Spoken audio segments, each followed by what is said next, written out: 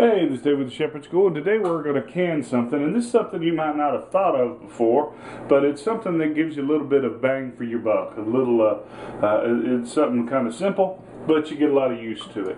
And while I'm waiting on the water to come up, basically I just put two inches of water in my pressure cooker, and then I just took my jars and filled them up with regular water to 1 inch of headspace, okay? And what we're going to do is we're going to can this at 15 psi for 30 minutes, right? And you might ask, why the heck would you can water? Well, one thing is it sterilizes it, right?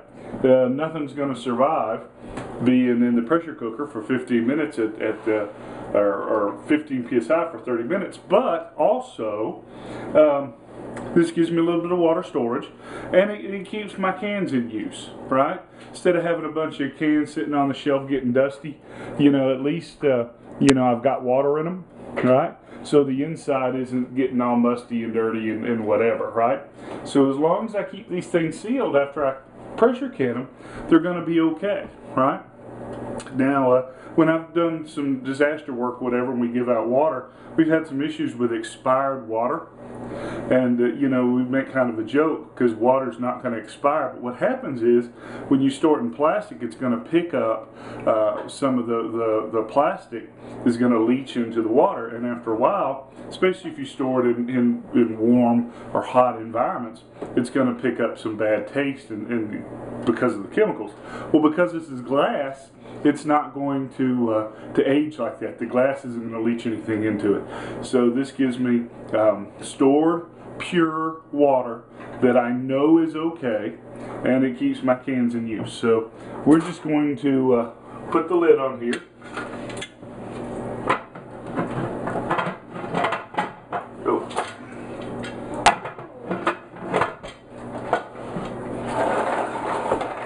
And we're just going to wait till the steam starts coming out. It gets up to temperature, the steam starts coming out. And then we're just going to put the weight on there. And like I said, we're going to pressure can this at 15 psi for 30 minutes.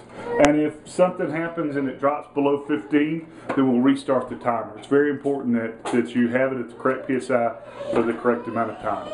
Okay? And so we'll just come back when all this is done. I don't think you need a canning video, right? Thanks.